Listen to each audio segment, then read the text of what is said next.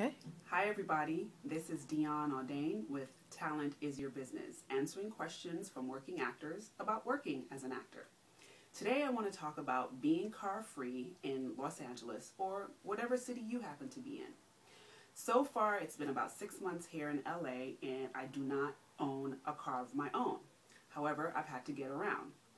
What I've used in no order of importance really, Zipcar, Uber, Lyft, Sidecar, the bus, the train, riding a bicycle, borrowing my roommate's car, and walking.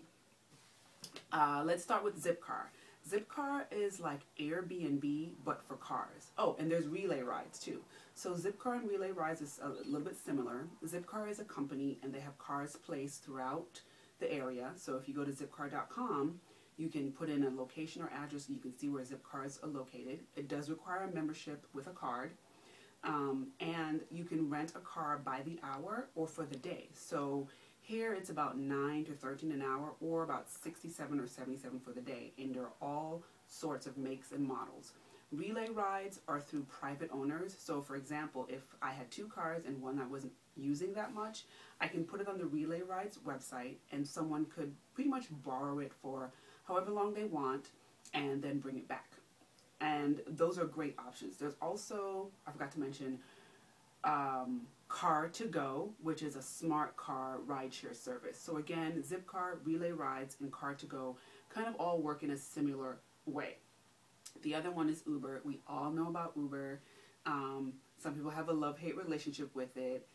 I use it a lot, especially when I've been going back and forth to physical therapy or the doctors or auditions or when I can't get a ride from a friend or use any of the other options. So Uber, Sidecar, and Lyft all work in a similar fashion where it's through an app on your phone.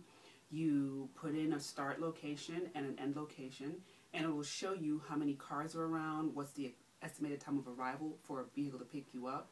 You can even estimate how much your ride is going to cost, so there's no surprises at the end where you have a large bill. And with Uber and with Lyft and with Sidecar, especially with Lyft, you can do rideshare options. So it's called Lyft Line, where you can opt to share a ride with another person and receive about a 45% discount. And I love using that part of Lyft because my rides tend to be cheaper and I've never had to really share a ride with anyone. Sidecar, same option. And then the bus and the train, I use Google Maps extensively. And so there's always an option, taking the car, taking a public transportation route, walking or biking. And so if you choose the option of public transportation, it'll tell you what buses you can take to transfer and what trains and how long it's going to take. So you have to have some familiarity with where you're going, but if you don't, Google's been pretty dependable on getting me from point A to point B using only public transportation.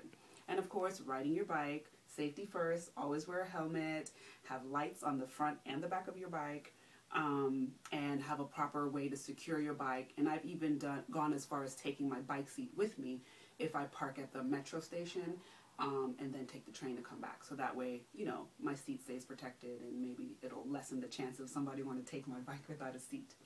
Well, that's all for now. I'm going to include links below and referral codes because if you use a referral code, you'll get a free ride and I will too, or driving credit.